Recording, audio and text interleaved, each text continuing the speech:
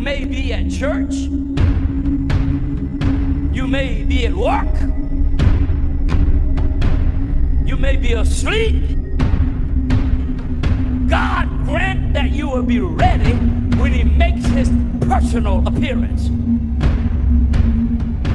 My God, what if his appearance occurs on a Sunday morning? My prophetic word to you this morning is get ready! Get ready!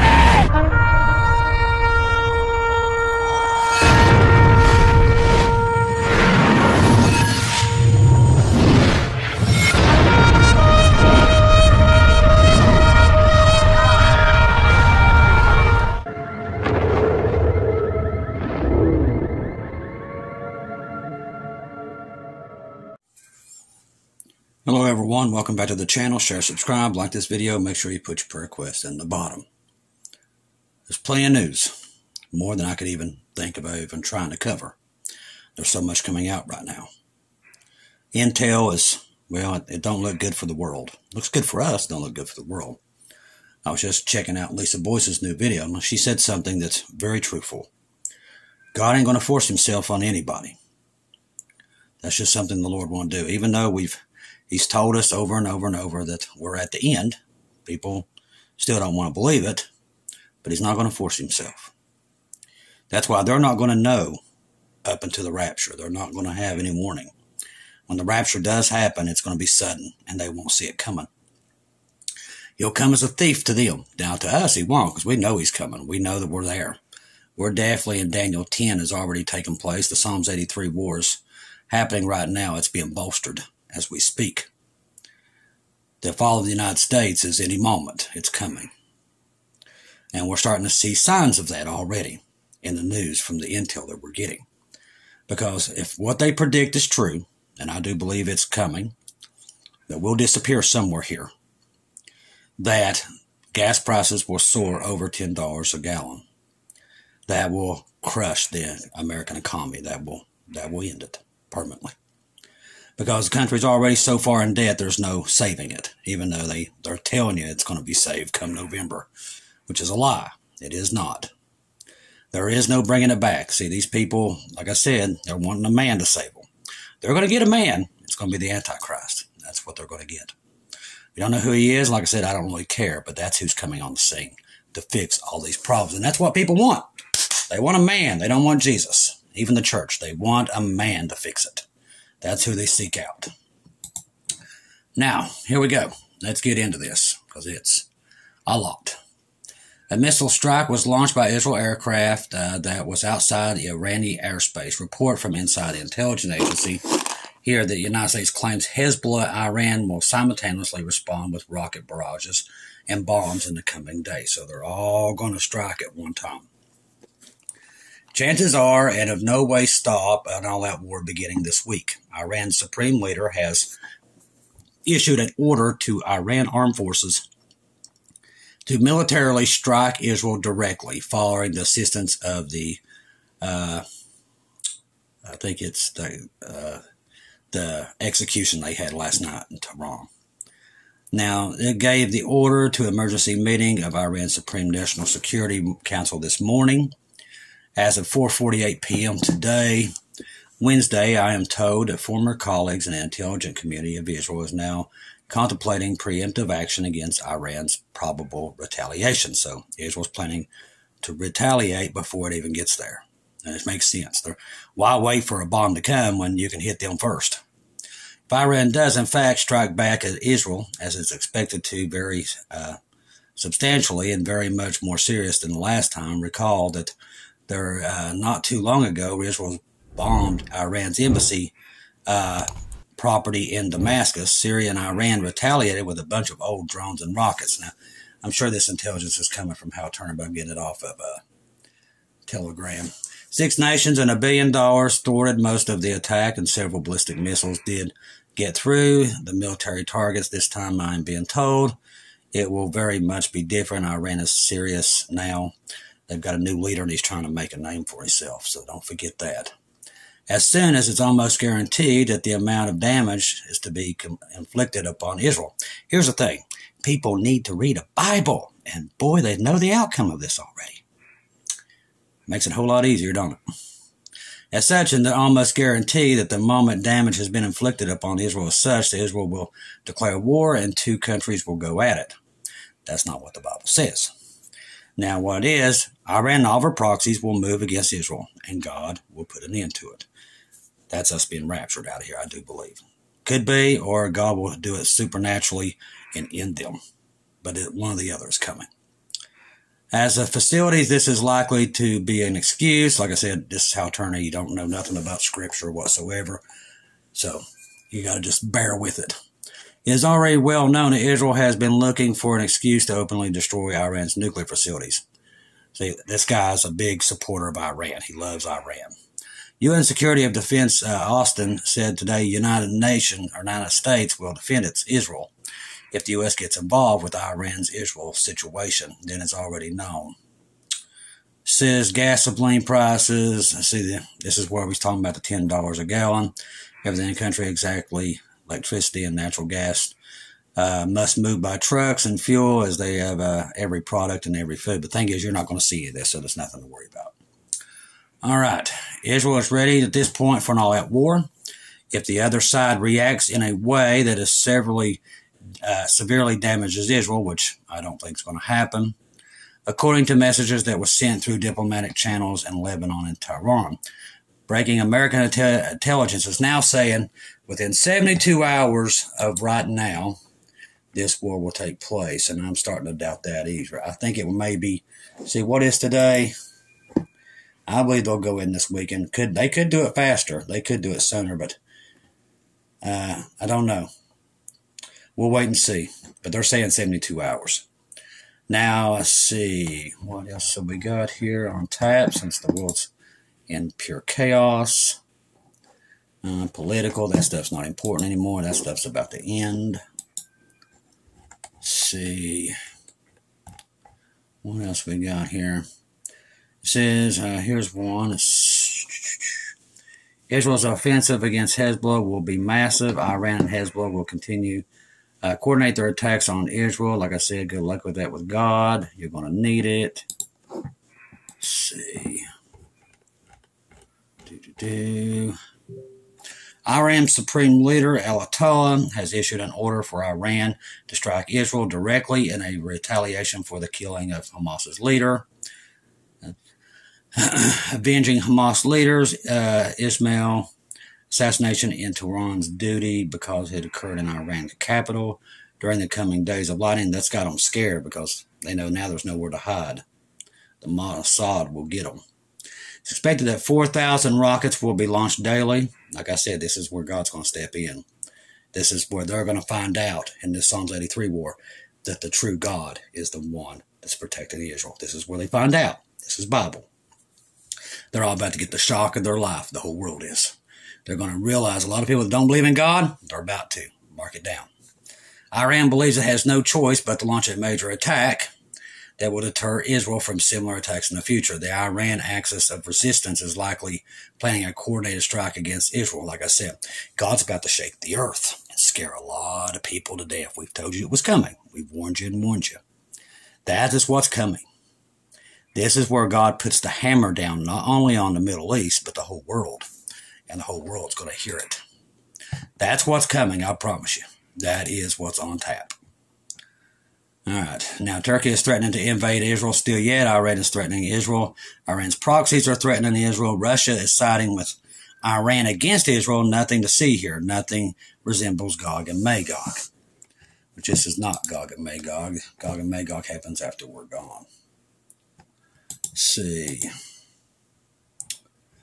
Let's see if we can find some more stuff in here. Okay, as command of the Iran forces, like I said, they talked about releasing 4,000 rockets a day. So they talked about 4,000 rockets, but they're saying 4,000 rockets a day and other intel. 3 Iran officials confirmed the situation in the New York Times. The White House has been unable to independently verify the death on Ismail last night, Wednesday afternoon, but Tehran is placing the blame on Israel's defense forces. Israel's launched a strike on Beirut, Lebanon on Tuesday, but neither claimed responsibility nor denied killing him. The criminal, yada, yada, yada. This is, like I said, anti-Israel. Commander Officer of Israel's Air Force, General Thomas Barr, issued an anonymous statement later on Wednesday promising that there is nowhere too far for Israel to strike if needed. The Israel Air Force defends and operates all arenas of the war, enveloping the state of Israel with dozens of aircraft manned and unmanned. We act against anyone planning to harm our citizens.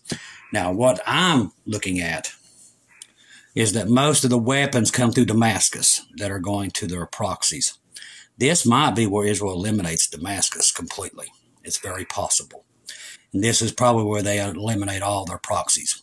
I don't know how they do it, but they've got EMP weapons themselves, and they've got nuclear weapons. That's why I do believe our time here is limited, and we won't be here much longer. We're going to disappear. That's why God has been warning everybody with everything that's happening, what's coming. Netanyahu addressed the nation. Israel has struck crushing blows against Iran's axis of evil, taking out top terror commanders. Israel's Prime Minister Benjamin Netanyahu addressed the nation on television Wednesday night in a dramatic presentation. He said that he is keeping the vow that made him the joint session of the U.S. Congress last week. Israel will strike crushing blows against the Iran regime and its axis of evil, namely Hamas in Gaza, Hezbollah in Lebanon, and the Houthis in Yemen. Netanyahu probably and defiantly declared that in recent days and hours, Israel's military force has successfully attacked and killed 3 of the most evil, most deadly, most dangerous terrorists in the world. Netanyahu said that Israel will not bow to those around the world, demanding Jewish state surrender to the forces of evil, and that's exactly what the world's telling them to do. Rather, he promised that Israel will continue to fight and win until victory is achieved. Whoever butchers our children, he said, will pay the price. The following is the text of the Prime Minister's remarks. Prime Minister Benjamin Netanyahu this evening, Wednesday 31st, at Kiryah and Tel Aviv, translated from Hebrew. Dear citizens of Israel, good evening. Since the beginning of the war, I have made it clear that we are in a fight against Iran's axis of evil. This is an existential war against a stronghold of terrorist armies, which is Daniel 10. Daniel 10 tells you, through this, that's when World War III breaks out. Iran is one that really pulls all this together and causes World War III and makes it break out severely around the world. So 3 weeks ago, we attacked the Hamas Chief of Staff, Mohammed Deif. 2 weeks ago, we attacked the Houthis in one of the Air Force's most distant assaults, and yesterday we attacked Hezbollah Chief of Staff, a.k.a. Monson. On behalf of the citizens of Israel, I would like to express deep appreciation to the IDF, ISA, the IDF Intelligence, and the Air Force, and all security services for the precision operations on different fronts. In the attack yesterday, we eliminated Nasrally's deputy, Mashan, who directly responsible for the massacre of dear boys and girls of the Shams location. That's where them little kids got killed. He was responsible for the murder of many other Israel civilians. He was also responsible for increasing assault against the citizens of northern communities over 9 months of war. He was one of the most wanted terrorists in the world. The U.S. put a $5 million bounty on his head, and for good reason. He was involved in the murder of 241 American soldiers and 58 French soldiers in Beirut in 1983. He was the main liaison between Iran and Hezbollah, and he was responsible for the organization's missiles. Several days ago, during the visit to the site in a terrible massacre there at Shams, I saw the deep mourning of the families whose world was destroyed around them. I told our Druze brothers and sisters, we are brothers. There is a covenant of life between us. Has been even deeper than the last few days of this terrible stuff that happened that morning. The murder of innocent children has been added to the unending suffering of the residents of the North. Our dear ones have been exiled from their homes and whose communities have suffered serious attacks, and for those we will not be silent. We have settled accounts with the Moshin, like we will with all those who attack us.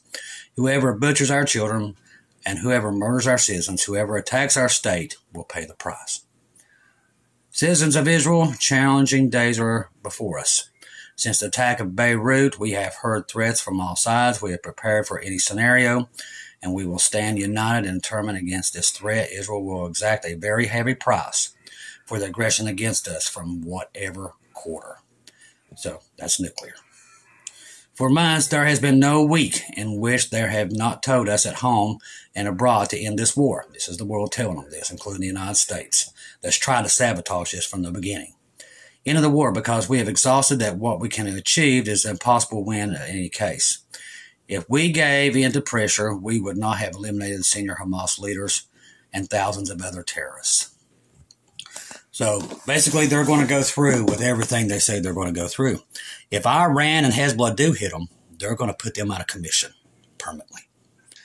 You know, and Iran and them knows that. And Israel does know that they have an EMP weapon, and I think they might try to use theirs before, if the intelligence is correct, and they say that they're going to hit them before they retaliate, they could use the EMP weapons, and that's going to open Pandora's box. That's why we tell you we don't have long here, to get as many people on that boat as possible. Listen, ladies and gentlemen, we're in the last hours now. You know, you can go by Scripture. It's all there. Go into Daniel, read through it. Go into Amos, it's all there. Isaiah 17, all there. You're seeing Scripture for the first time.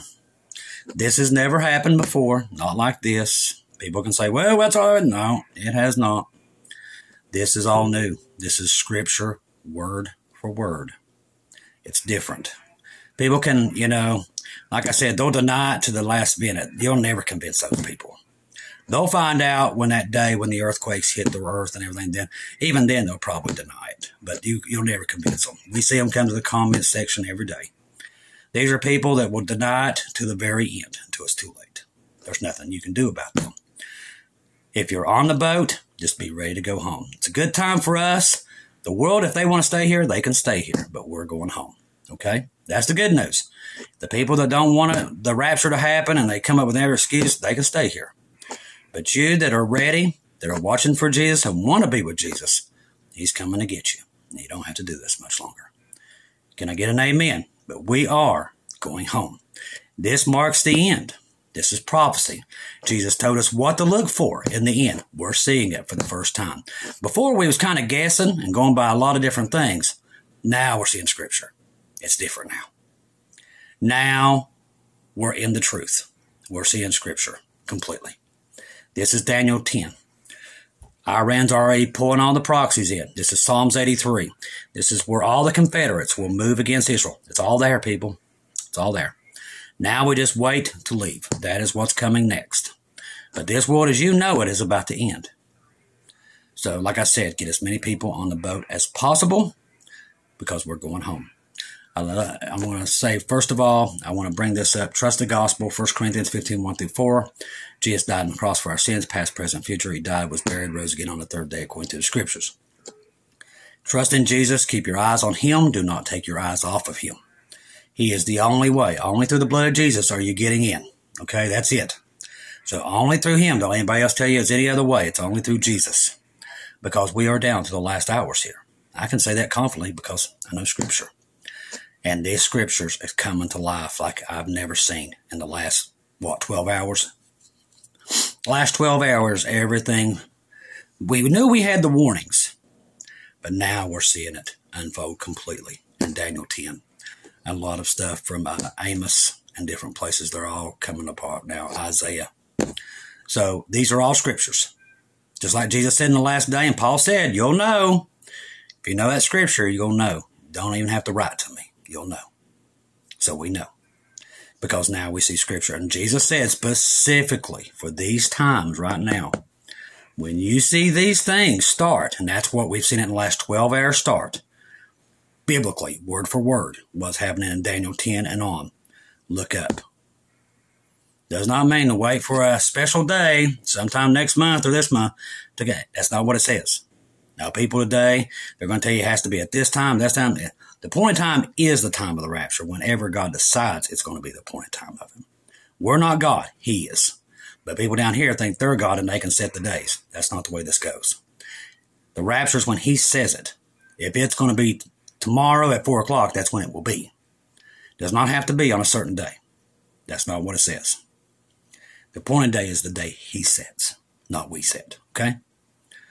Right now, you need to be looking up, waiting for that trumpet, because that's what's coming. Because now we're seeing Scripture word for word. And the word doesn't lie.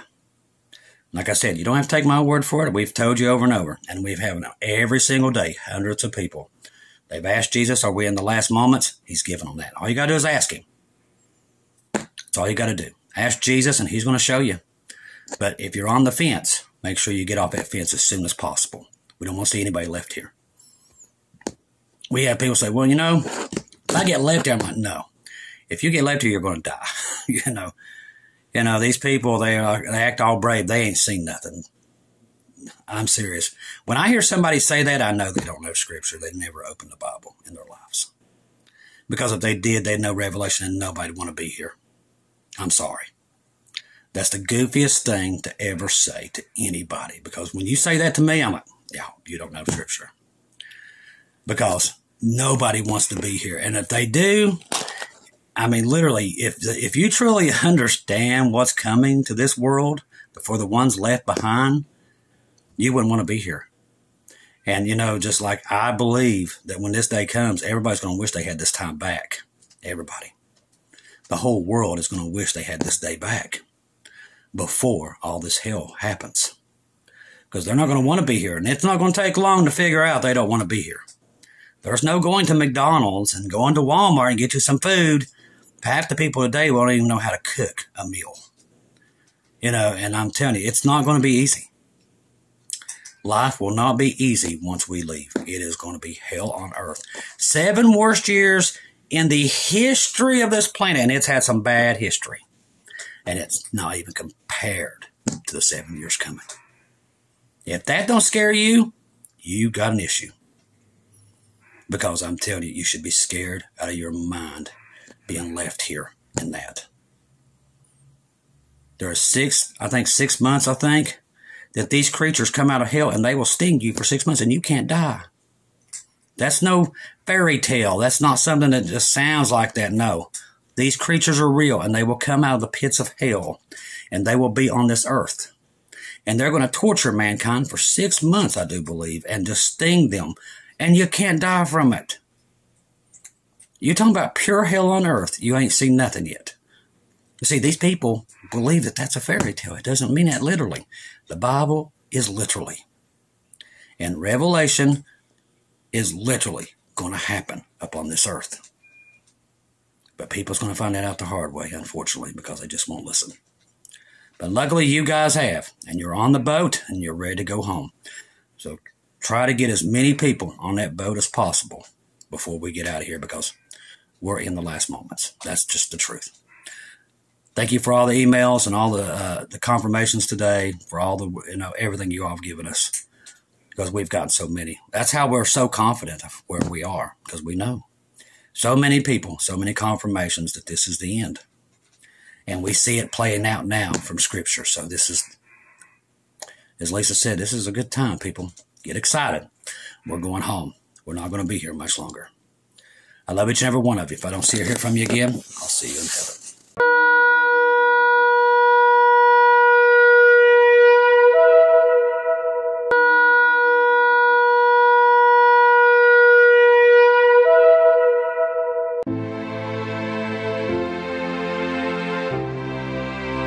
Thank you once again for tuning in to Global Rapture Watchers, where we do daily updates here on YouTube, letting you know that we're one day closer to our Lord and Savior coming back.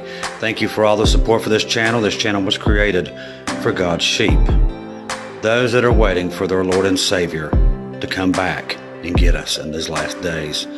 We do updates 1 to 2 times a day here on YouTube. Thank you for all your support for the channel. God bless each and every one of you.